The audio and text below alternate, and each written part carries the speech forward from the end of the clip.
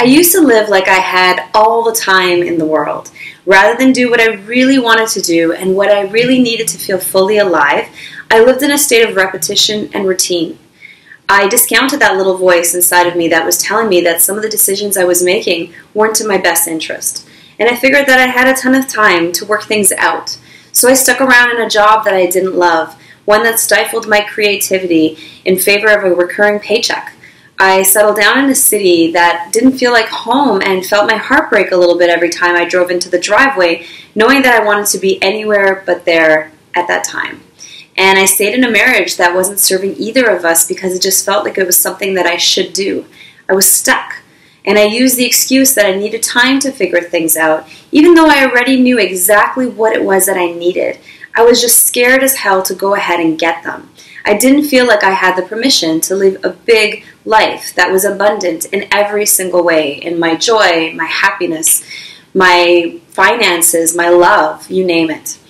But there's a big difference in taking time to figure things out and putting off what you know you really need to get done. Is there anything you need to do?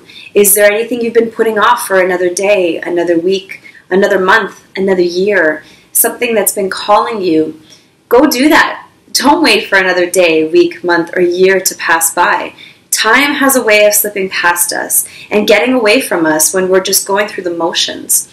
Then years pass and we look back and we realize that there were things that we didn't do, that we didn't get around to, that could have changed the course of our lives. And there's no sense of living in regret. As long as you're living from a place where you're really being true to what you need, there's no regret in that. And that's when you actually start to feel really comfortable and free in your own skin. When you can walk around and say, this is me, this is who I am, and this is what I want to be in this world. So if there's anything that you feel like you're putting off, live intentionally and start doing it today. Start eating healthy today. Start loving yourself today, not when you lose 5 pounds. Start being the person that you want to be when you're in the relationship of your life, when you find that love of your life, and be that person now so you can attract that person. There are just so many things that you can do today to start feeling better and feeling more free and more inspired in your life, as opposed to just going through the motions and not living with intention.